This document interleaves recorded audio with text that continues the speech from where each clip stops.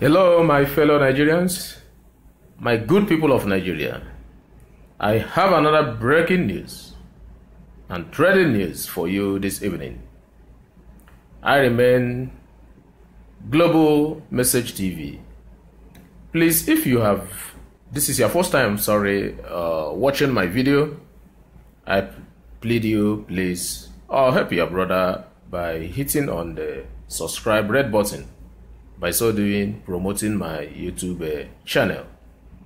And I believe in return, God will still promote your own business, So, without wasting time, I have to allow the ball rolling. I'm gonna talk on this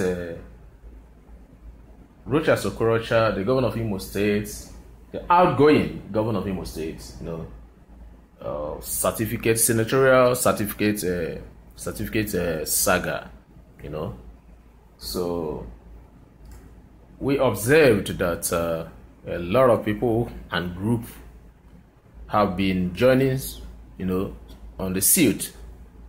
They have been joining in the suit, and all these things are to keep postponing the hearing of the governor's suit, So, but it's like the judiciary has listened to his cries and heard his lamentation, chapter 1, verse 1, and sound a warning, a loud warning to the lawyers today. The Abuja Division of Federal High Court has warned lawyers not to engage in unethical, because they see their delay of this hearing as unethical. So they have warned the lawyers not to engage in unethical conducts that would occasion the delay in the hearing and determination of the suit filed by the governor of Imo State, Rochas, Okorocha.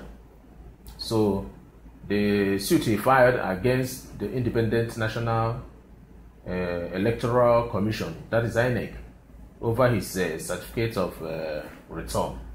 So they really want the lawyers today not to, engage in this unethical, because it is unethical for them trying to be listening to people, delaying the hearing of a fair hearing, which is the citizens' right. I'm not supporting Rochas Okorocha, but what I'm saying is what the law says.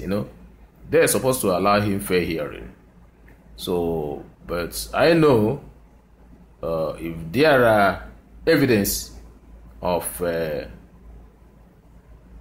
the declaration of that result under duress, well, they have to deny him that.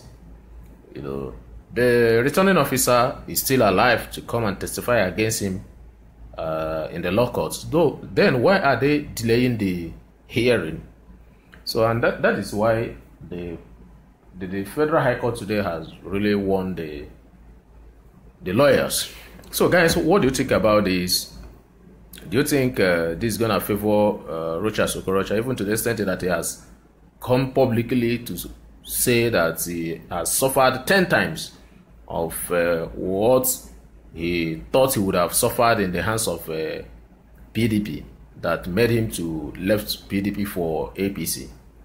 Even cried that he is the founder of this APC, and have committed a lot in APC, and they are paying him good with evil, So even more especially Oshomole, that he was the person who literally, that was the word he used, who literally, put Oshomole on that seat of a party chairman, and he's now using the seat against him, that he never asked him for any favor for giving him that seat.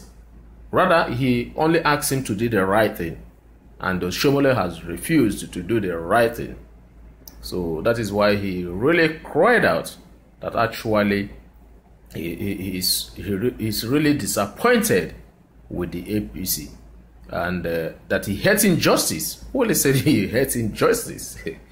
he hates injustice, and injustice is what is threading in APC. That's exactly what he said. So guys, I want you to drop your comments on the commentary space below, to let us know whether actually from all Owele's governance in Imo State proves that he hates injustice. So I want us to still deal on that his statement that he hates injustice. So does his life, depict this characterize one who hates injustice?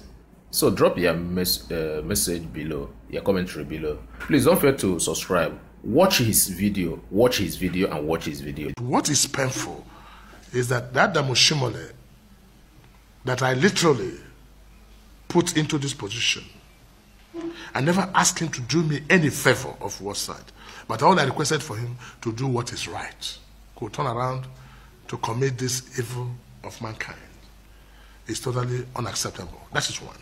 And the party that I formed, part and parcel of this party story, that brought out the APC we have today, and the party will treat me in this manner, is also unfortunate.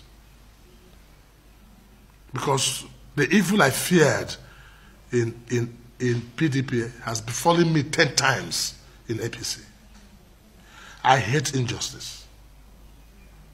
I hate injustice, and that's what I'm seeing on daily basis now, playing out.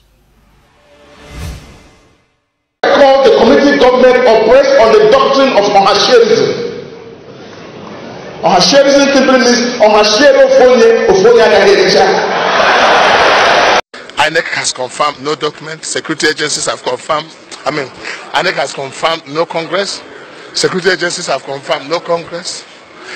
The leaders there, the National Organizing Secretary has confirmed no Congress. The party chairman has spoken no Congress. And nobody came to the field. The result sheet was missing and was traceable to the National Organizing Secretary's house.